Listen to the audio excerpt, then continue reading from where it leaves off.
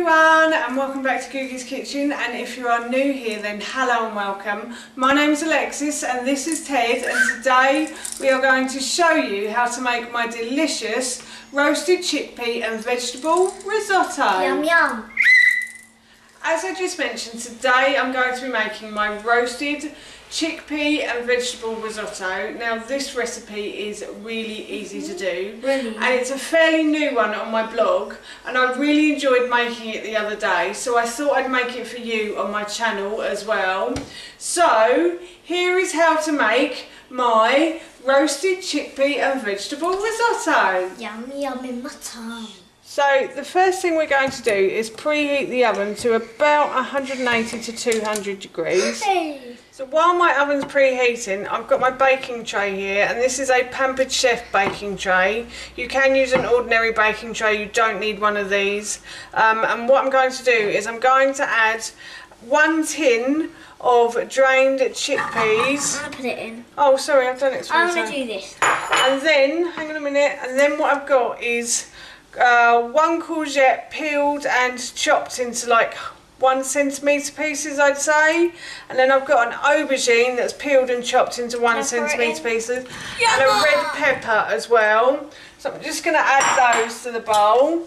And now what I'm going to do, no we don't need that, and now what I'm going to do is I'm going to add oil to the top of that. You can use any oil. Yeah, you can use any oil, that's right. And then I'm going to add, can you do 2 teaspoons of oregano for me, please? Do you remember how to do it? You put it in the jar, don't you? Yeah, I know. I did it one time with your recipe. Okay, careful. That's it. Right, brilliant. One. Last one. And what I'm going to do is I'm going to put garlic on this. Now it should be 1 to 2 teaspoons of garlic granules. Vampires won't like it. They'll keep finding it. But unfortunately we have nearly run out of garlic granules, so all I'm going to do is just sprinkle the last of that over the top. No! Yeah, there's some garlic in there, so vampires won't like it. No. And now what I'm going to do is I'm going to mix all of these ingredients together. Oh, can I mix it? Yep, and while you're doing that,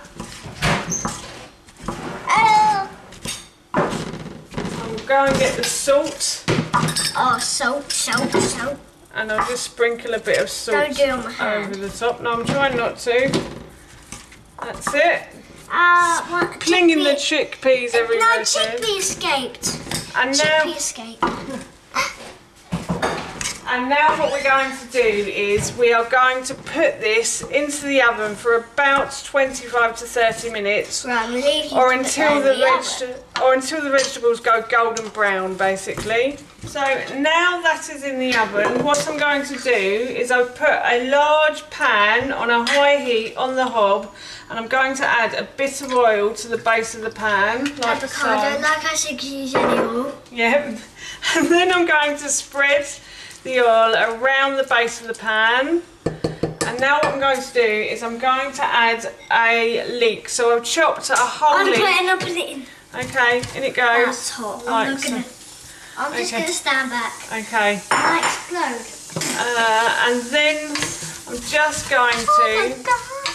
That basically looks like leeks. I can't see the other part. Fry this until the leeks become translucent, sort of see-through and clear now. Now what I've done is... Oh, that's really sizzling.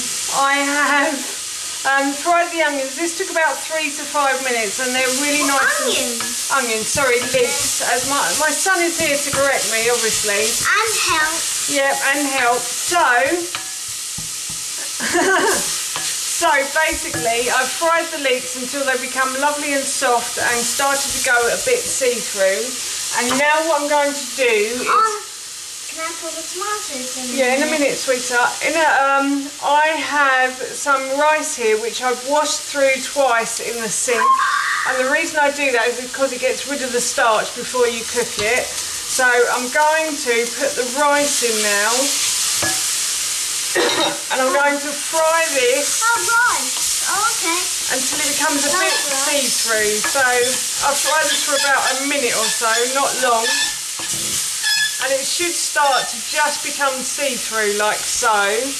So now what I'm going to do is I'm going to add in the tomatoes. You want to add in the tomatoes? So for the organic, you can use any tomato. Yep. Hot. Yep. That would be very...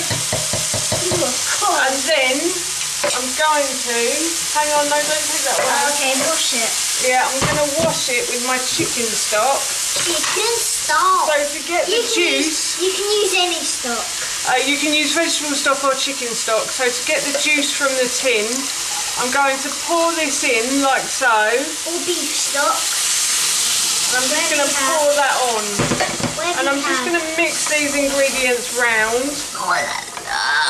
Now, if I was cooking rice on the hob without anything else in it, I would check that it was about 2 centimetres from the bottom of where rice is, and that is about 2 centimetres. So that's perfect.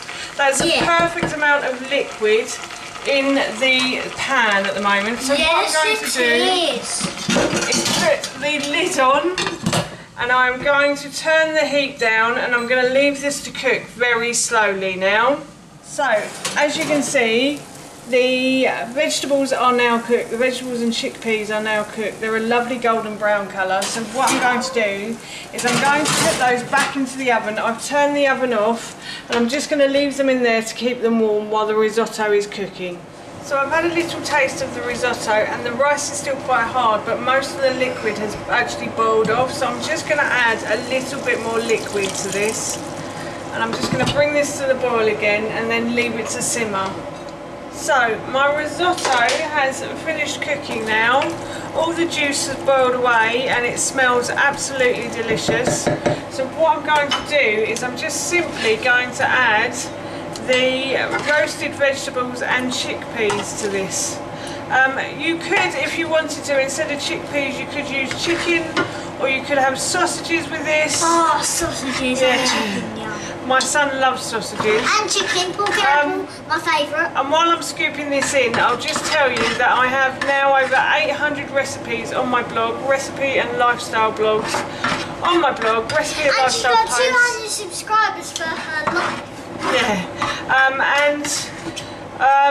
Yeah, so if you want any other inspiration for meals, then there's lots of recipes there that you can go and get as well. So please go check that out. My mum's is really, really, really good. You should definitely try it. Okay, and then I am going to mix all of these ingredients together like so. And if you want to, you can add a bit of cheese to this as well. I want to add some cheese with it. Okay. Okay, so yes, that is our dinner done. So that's how you make my delicious roasted chickpea and vegetable risotto, and that recipe I will link in the description box below for you, along with my blog as well. So for now, that's it from us. Thank you so much for watching. Please feel free to give us a big thumbs up if you enjoyed this video, and please feel free to leave any comments below, and please don't forget to hit that subscribe button. See you all soon. Bye!